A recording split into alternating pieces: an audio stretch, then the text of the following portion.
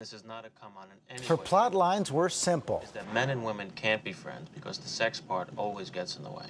Her characters delightfully complicated, eloquent, and funny, just like the woman who imagined them. Well, I guess we're not going to be friends then. Guess not. Nora Ephron wrote what she knew, as she once explained to Diane Sawyer. Men don't really want to be friends with women. They've already got friends. They've got men friends. Women, on the other hand, want to be friends with men because they think, if I could just understand them, then maybe it wouldn't be so hard. She was the child of Hollywood screenwriters. Movies were in her blood. A pioneer, Ephron was a female director and producer in an industry dominated by men, creating some of our most beloved and memorable comedies, like Sleepless in Seattle. It's nice to meet you. Smile that cheers you. You've Got Mail. Welcome. You've got mail. When Harry Met Sally.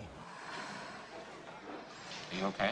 Ever generous, Ephron gave Billy Crystal credit for her most famous line. I'll have what she's having. Ephron borrowed from her own life, too. She married Washington Post reporter Carl Bernstein at the height of his Watergate fame. Her Oscar-nominated film Heartburn was inspired by their breakup. She wrote strong, sympathetic characters, played by Tom Hanks twice and Meryl Streep 3 times. In Silkwood, Julia Child in Julie and Julia. Bon appetit. And as Ephron herself in Heartburn. Look at all these flowers that you bought her. I highly recommend having Meryl Streep play you. If your husband is cheating on you with a car hop, get Meryl to play you.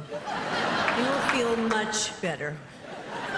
Nora Ephron once said, "Be the heroine of your life, not the victim." A lesson she taught us again and again. She was 71.